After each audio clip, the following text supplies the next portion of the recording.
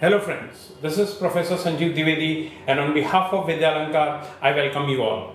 This session is for second year diploma student semester 3 for the branch CO, CM and IF. The purpose of this session is to introduce you to a subject, data structure. The prerequisite for the subject is PIC, Programming in C, that you studied in your semester 2 first year syllabus. The future mapping for the subject is a subject data structure in your semester 3 engineering degree syllabus for comms and IT student. So as you can see, this is a core subject for comms and IT student, and you find application of this subject in various streams of computer and IT engineering. Here the syllabus for the subject is you have various topics known as stack, queue, linked list, graph, trees, searching and sorting. Let me introduce you to a small topic known as stack. In the sense, I'm going to introduce you a small application of stack. How can we use stack in recursion?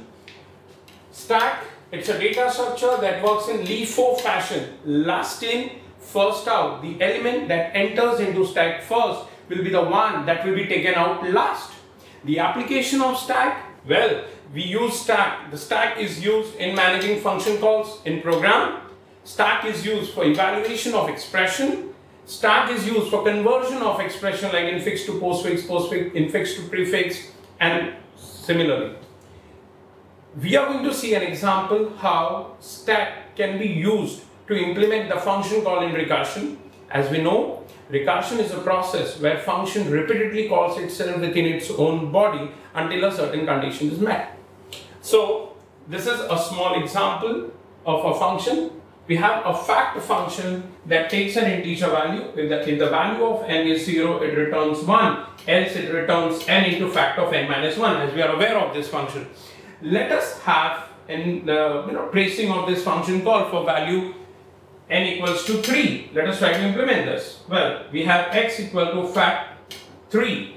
The value of n is 3, which is not 0, so it returns n into fact of n minus 1. So for n equal to 3, we have 3 into fact of 2. Now here n is 2, it returns 2 into fact of 1. Here 1 is 0, so here n is 1, sorry. So it returns 1 into fact of 0.